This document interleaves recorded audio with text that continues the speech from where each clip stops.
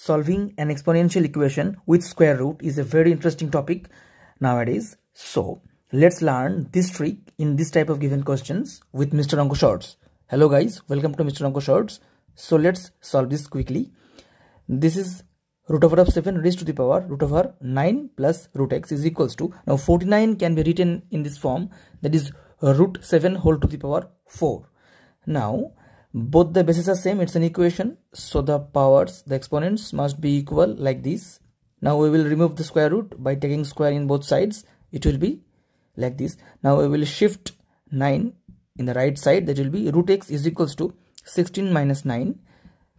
So root x is equals to 7. Now we will take square root in both sides, that will be root x whole square is equals to 7 squared.